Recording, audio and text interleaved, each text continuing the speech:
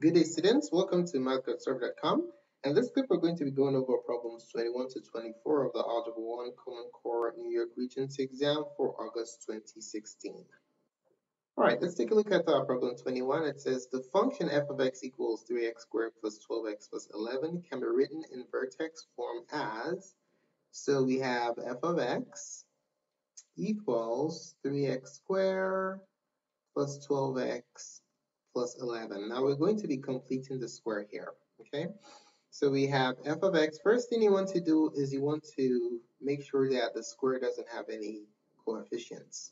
So the first two terms, we're going to group them together, and then we're going to factor out 3 so that x squared does not have a coefficient, okay? So we have 3x squared.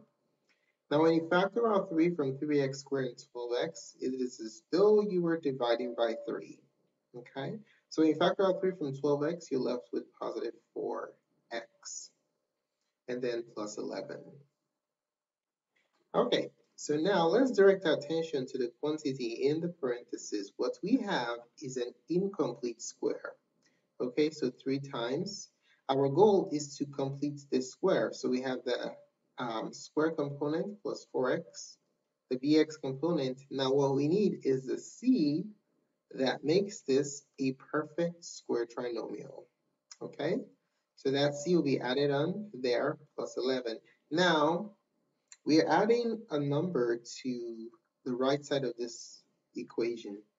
Okay, in order to preserve equality, what we're going to do is we have to subtract that number we added from the same side of the equation.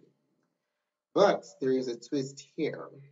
We have a 3 in front of the parentheses. So whatever we add in the parentheses, we have to subtract 3 times that value, whatever it is. All right, so that's a little trick you want to keep in mind. Now, what term makes this a perfect square trinomial? To complete the square, you need to simply add b over 2 square. Okay, that's how you complete the square. In this scenario here, b is equal to 4. Okay, so b is 4, the coefficient of x. So what you're going to do is divide that by 2. b over 2 is 4 over 2, which is 2. And then you square it. All right, b over 2 squared is 2 squared, which is 4. So that's what you add to create a perfect square trinomial. So you add 4 here, and then you add 3, you subtract 3 times 4 because of this 3 on the outside. So what have we accomplished thus far? We have created a perfect square trinomial. Now to factor this perfect square trinomial, we can use a shortcut. Just read the first and the last terms and bring down the middle sign. Okay, so that yields x plus square root of 4 is 2 quantity square. That's the factored form of this perfect square trinomial, plus 11 minus 3 times 4, which is 12. Okay, so the final simplified form of this quadratic function in vertex form is 3 times the quantity x plus 2 squared minus 1. Correct answer for number 21 is option number 3. Okay, number 22, it says the system of equations is given below, so we have the system right here. Let's call this one 1 and call this one 2. All right, question, which system of equations does not have the same solution? So if you have any of these equations multiplied by the combined with the integer multiple of another equation, of the other equation, any of those equations that is equal to that system will have exactly the same solution. Okay, so what we're looking for is any of these equations with an integer multiple of the other equation in the same system. That will have the same solution. But if you have a situation where we don't have that happening, then that will not have the same solution as this. Okay, so first of all, let's take a look at equation 1. Equation 1 is x plus 2y equals 5. So any system of equations with this equation or an integer multiple of this equation combined with this second equation will have the same solution as this system.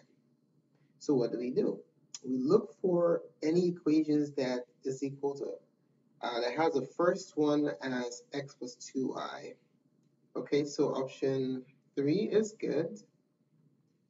Option 4 is good. Okay, so now we're done with that. Now we notice that in 1 and 2, we have integer multiples of the first equation. For equation 1, the first equation looks like it was tripled, and then equation 2 looks like it was quadrupled. So let's see what happens. If we triple equation 1, 3 times x plus 2y equals 5, do we get the first equation in option 1? Let's see. So distribute 3 to everything. You have 3x plus 6y equals 15. So this is perfect. Equation 1, we have a match. Now equation 2, you have a 4 there. So let's multiply equation 1 by 4 to see if we get exactly this equation right here. So 2x plus 2y equals 5. If you multiply by 4, you have 4x plus 8y equals 20. So that's a match. That's a multiple. Okay? So it looks like all 4 options passed the test for equation 1. So the determining factor will be equation 2. Okay? So let's take a look at equation number 2. The second equation is 2x plus y equals 4. Now let's see the option that has this as an alternative. Okay, as the second equation, 2x plus y, but we have a perfect match here.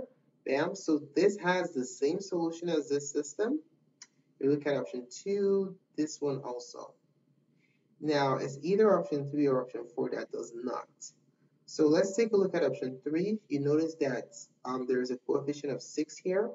So we're going to multiply equation 2 by 3 so that the coefficient of x will be 6x. And then we'll see if we get this exact equation. Okay, so if we distribute, we have 6x plus 3y equals 12. Now, does this match the second equation in option 3? The answer is absolutely. So we can automatically conclude that option 4 should be the answer. All right? Well, let's verify. Okay, we can just assume. Let me show you that it in fact is. You have a 4 here in front of the x, so we're going to be multiplying the second equation by 2. So we have a 4x as a coefficient of x. And then let's see what impact that alteration has on the remainder of the equation. Okay, so let's do that. So equation 1, again, we have 2 times 2x plus y equals 4. So when we distribute, we get 4x plus 2y equals 8. 4x plus 2y equals 12. So this, ladies and gentlemen, is a problem. If this were 8, then we'll have the same solution as this, but it's not. So the only system that does not have the same solution as this is option 4, because the second equation is not an integer multiple of the second equation in the system of equations. All right, let's take a look at question 23. It says, based on the graph below, which expression is a possible factorization of p of x? So what does this graph show us? It shows us the zeros, right? So what are the zeros? This is 1, 2, -3, and then we have 2, and then we have 3, 4. All right, so the zeros are x equals -3, x equals 2, and x equals 4. Okay, so in order to get them into their factored state, we're going to set each factor equal to 0 and then use the reversal of the zero product property to generate our factored form for a possible polynomial with this graph. Okay, so let's set each one equal to 0. To accomplish that, you add 3 to both sides on the first one, subtract 2 from both sides on the second, subtract 4 from both sides on the third. What's the result? X plus 3 equals 0. And then x minus 2 equals 0 is the next factor. And then x minus 4 equals 0 is the third factor. Okay? So now using the zero product property, we have x plus 3 times x minus 2 times x minus 4 equals 0. So the possible polynomial that has these roots is x plus 3 times x minus 2 times x minus 4. And as you can clearly see, our answer is option number 1. Okay, let's take a look at number 24. It says Milton has his money invested in a stock portfolio. The value v of x of his portfolio can be modeled with the function v of x equals 30,000 times 0.78 to the x, where x is the number of years since he has made his investment. Which statement describes the rate of the value of his portfolio? Okay, so we have, if you have the equation, let's go over the formulas real quick. So let's see, growth and depreciation or decay. So here goes your formula. So if you have y equals a times 1 plus r to the x, because of this plus right here, this is going to be growth by r percent. So growth by r percent. All right. How about a scenario where you have y equals a times 1 minus r to the x. Well, let me make a real quick change here. So we have 1 minus r to the x. We're looking at exponential functions here, okay? That's how you model investment growth. So in this case, you have what? What do you have? You have decay, or as it decreases, so it decreases by r percent because of this minus right here. All right, and then if it's plus, then you have a growth. So let's take a look at the function that we have under consideration. V of x equals 30,000 times 0.78 raised to the x power. All right, now the formula is y equals, let me use a different color here, y equals a times 1 minus r to the x. So we can clearly see that 0.78 matches up with our 1 minus r.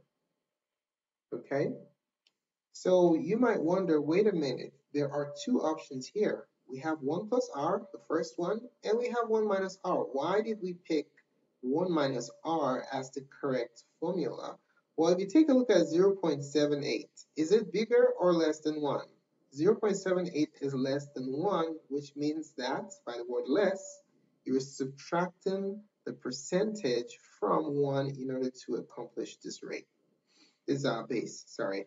So had it been this number, this base was bigger than 1, then we'll use the first one. Okay, since it's less than 1, that's why we're using the minus option. Okay, so we want to find out what the rate it decreases by is. So we're going to set these two equal to each other. 0.78 is equal to 1 minus r. You can guess what it is. What do you subtract from 1 to get 0.78? It's 0.22, right? But let me just work it out for you. So subtract 1 from both sides.